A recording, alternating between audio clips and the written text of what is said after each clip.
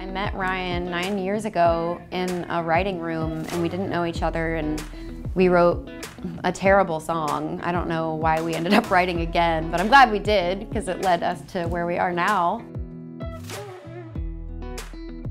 It's been really cool because I've had a creative relationship with Maren first, and then it became something else, and now to like be connected like this in this way musically is really special.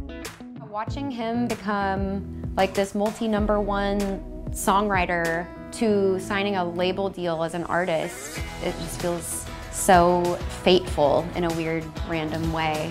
It's like a bonus that I can write songs I love with him. He's been on all my records, but this one he's on a ton because he was my closest and best writing partner during lockdown. It feels like right now we're doing a ton of music stuff together, and I really enjoy that. It's been really an awesome little period of time for us. I love whenever I get to work with Maren, however that looks, you know, and it's cool that like at the end of the day, she does my project with me and I do hers with her, and so it feels like no matter what, we are always doing something really special, you know?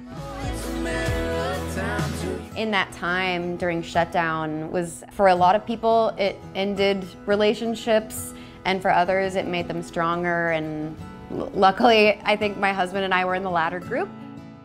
We were both going through the same things and like really getting to know each other in a deeper way because we've been touring for so long. This was the most time we had ever spent with each other, and we had a kid. So we were just learning all these new facets of each other and us as a relationship. I love him so much, and he really helped me. I definitely wouldn't have made it through with my head this high without him. I think that like we've had to really focus on being good partners this year. It's fun watching Maren like really grow into being a mom.